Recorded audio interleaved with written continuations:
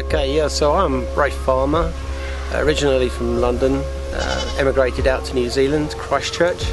Okay, so my reason for coming out to here in Nepal was based on the fact that I served in the British Army, and part of that service was with the Gurkha Regiment, 5th King's Own Rifles.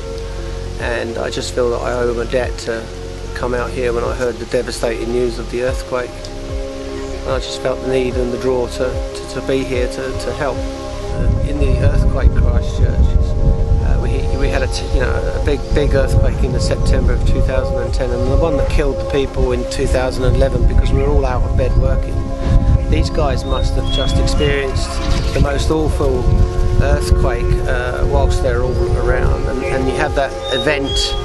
The first part of the event is the shock part, and then the post-traumatic stress disorder sets in after.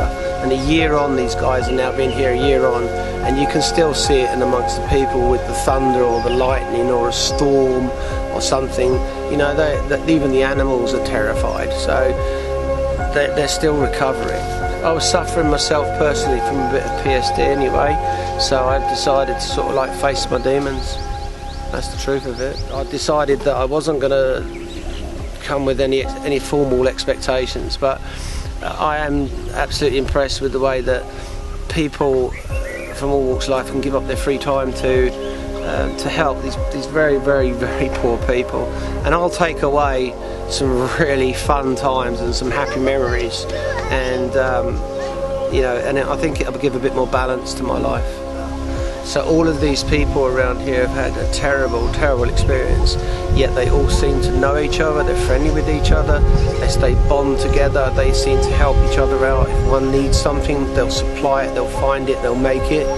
And what I would take away from the Nepalese people is the fact that they are a country of truly happy people with so little, and prepared to share whatever they've got with anybody that wishes to come and help.